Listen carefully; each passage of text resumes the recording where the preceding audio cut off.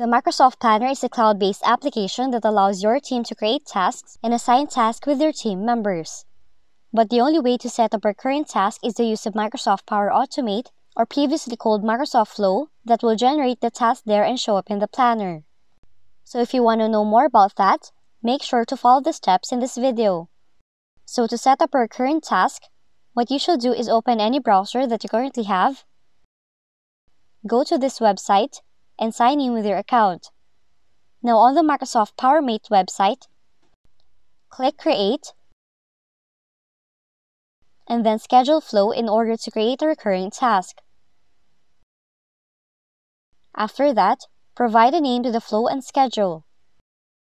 Now Scheduled Flow allows date and time to be triggered to start the flow.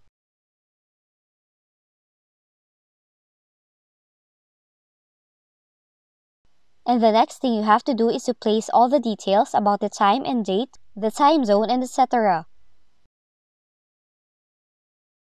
Then, click on New Steps, find and select Planner in the search bar, and then click the action Create a Task.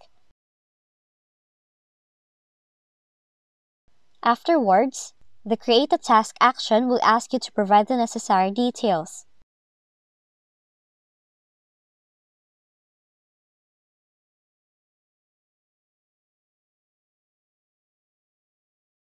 And finally, when you're done, click on Save to apply the flow.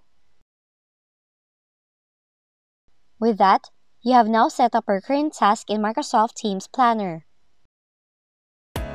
If you found this video helpful, kindly like and subscribe. You may also click and turn on the notification bell so you can be notified from whenever we release new videos.